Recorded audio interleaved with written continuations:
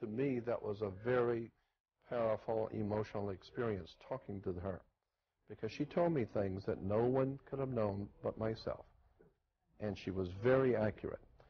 I'm just telling you this because I believe that there is, in point of fact, something going on in the world where, for a lack of a better term, extraterrestrial, alien, if you please. I don't like the word alien because I know what it means.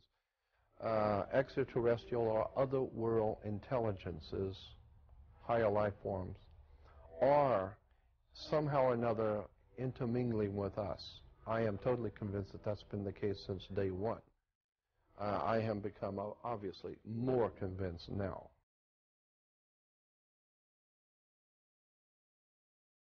I'm from Venus. I don't think anybody's going to believe that you or anybody else could be from Venus. Could you explain to us how you could be when everybody knows it's uninhabitable? They think it's uninhabitable because it is not inhabitable by physical life forms. We have bodies of light. While Leah rambles on with fantastical ideas, she soon compels the audience toward global unity, a message found throughout the New Age movement. And what occurs here on this planet will affect the rest of the universe. Can you, with all of your different ideas, all of your different races, come together as one planet and one people? We have dedicated millennia upon millennia to this idea.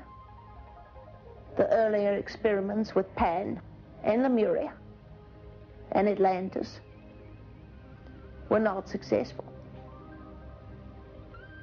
but this one will be.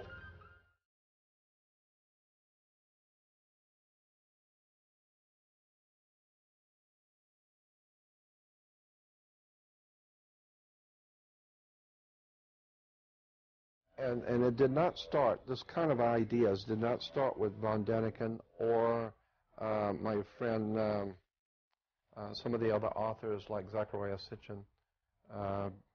There are many good and profoundly great authors writing on this kind of subject, but it didn't start with them. If you go back into the Bible, into the Pentateuch, the first 5 books of the Hebrew Bible, in Genesis is just filled with such stories of angels. As a matter of fact, in Genesis 18, there was a story, a very famous story in the Jewish tradition about Abraham was visited by 3 men. And it says 3 men come walking up into Abraham's camp, and Abraham went out and met them and asked them to stay for dinner, the scripture says. And the 3 men said no, they were in a hurry to go somewhere on business, and the scripture says that he insisted that they at least stay for dinner. So they said, all right, but make it quick. So the wife, Sarah, fixed dinner for them. After eating, they thanked him for his hospitality, and the scripture says in Genesis 18 that the 3 men thanked him, got up, and excused themselves and went off. And it says, this was the Almighty God, the Creator, with 2 accompanying angels. Now, they looked like men. They sat down and had dinner with you. They got up, they thanked them and walked off, and this was the Almighty God with 2 accompanying angels. I don't know, I wasn't there. This is what the scripture says. Then also in Genesis, there is a story of Lot in Sodom and Gomorrah, where some angels came to visit him, and it says the homosexuals in that town, the scripture said, thought that these were handsome, extraordinary, good-looking men. There are other stories in Genesis and in the Bible about angels who forsook their proper dwelling place and took on human form and started messing around with women. And the Bible says, along with many other holy writings of the ancient world, talk about aliens who took on human form, not just in the Hebrew tradition, but many of the ancients had the same kind of stories, where alien life forms, angels if you please, took on human form and began to mess around with women and got them pregnant. This tells me their plumbing worked.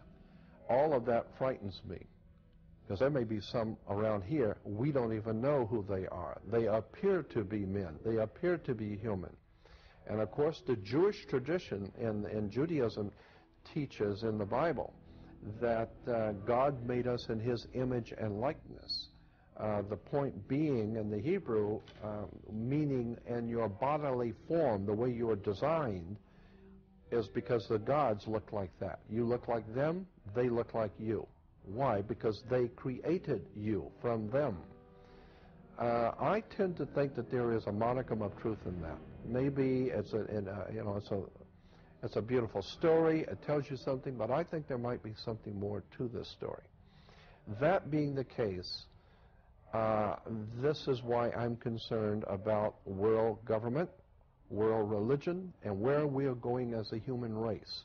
Who is in point of fact in charge on this earth? There has never existed one culture on the earth that did not recognize the gods, and the gods who were behind the kings, and the great gods who were behind all things. Not one culture has ever existed that did not recognize that there were higher forces at work on the earth. There is no doubt in my mind that our government is also very keenly aware. There, even within the Christian and Jewish religion, there is much proof in the Bible of the existence of angels or spirit creatures who are influencing man's destiny.